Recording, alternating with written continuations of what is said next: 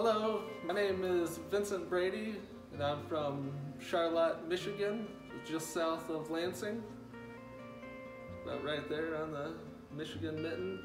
I'm a photographer here at the Porcupine Mountains. I'm spending 2 weeks as an artist in residence, capturing various night sky phenomenon, looking for the stars and the Milky Way, and as I'm here now, it just happens to be a great time because comet Neowise is in the sky.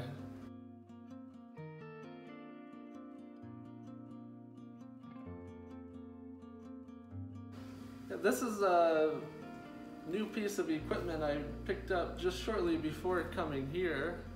I've been doing all sorts of night sky photography for about 10 years now, and this is kind of the start of a new endeavor. This is a Star Adventurer.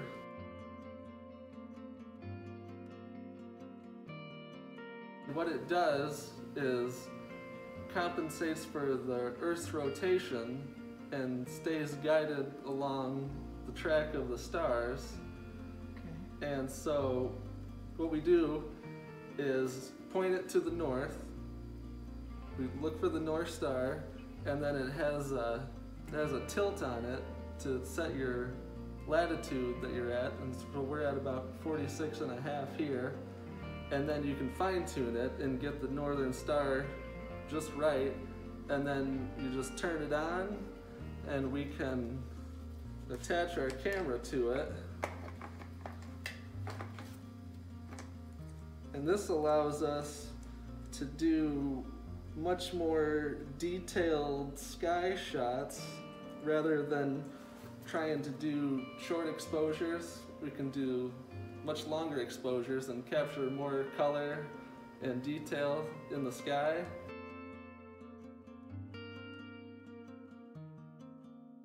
This camera itself is astro modified, and so most cameras, the DSLRs, there's a filter placed over the sensor that captures visible light, so it matches pretty closely as to what we see. We can see better in the dark for sure, but with full spectrum astro modification, what happens is that filter gets taken out and it's replaced with just a clear piece of glass, and so it captures infrared light and more ultraviolet light and hydrogen alpha, which a lot of space nebulas put out.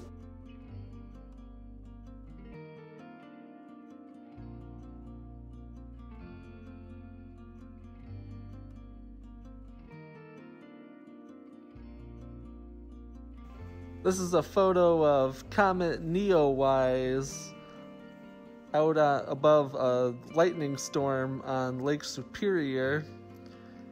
You see lots of stars in the sky here. The comet was pretty low at the horizon at this hour. It was about 3 in the morning, and there was lightning storms in the distance rolling through over the lake, and there was a great view from the Porcupine Mountains at Union Bay, looking straight out in the water. I love the view here especially because there's almost no lights on the Canadian side of the water, so you get a real unobstructed view of the northern horizon.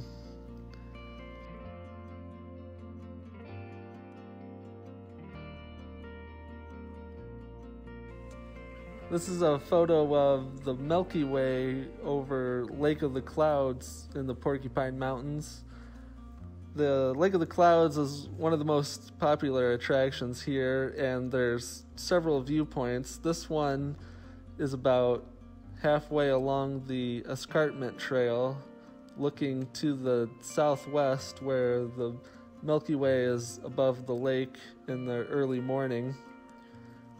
I used my Star Adventurer Sky Watcher to track the Milky Way, and been trying really hard to get a nice photo on a calm night with the stars reflecting on the lake.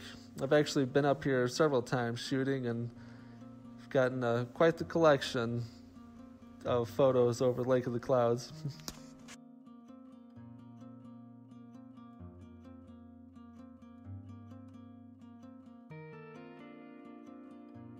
My very first camera, I actually remember it.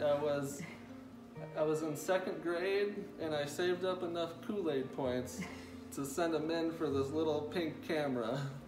So, and I took pictures in the woods around our house in Illinois. Yeah, it's been sweet love ever since.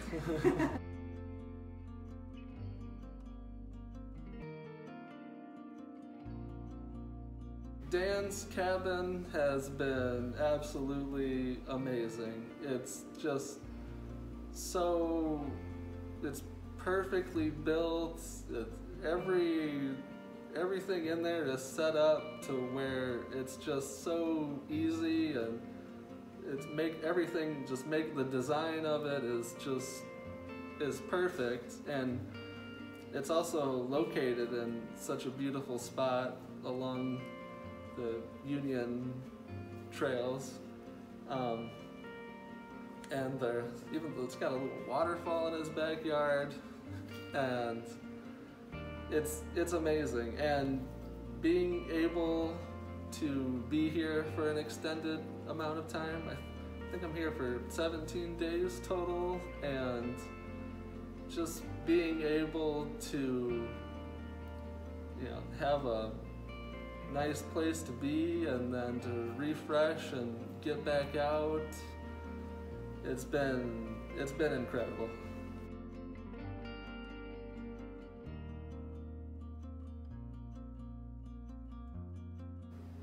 Everyone here has just been very kind and generous, from meeting Sherry at the visitor center and her showing me the cabin, to all the park rangers who've been very knowledgeable about the park.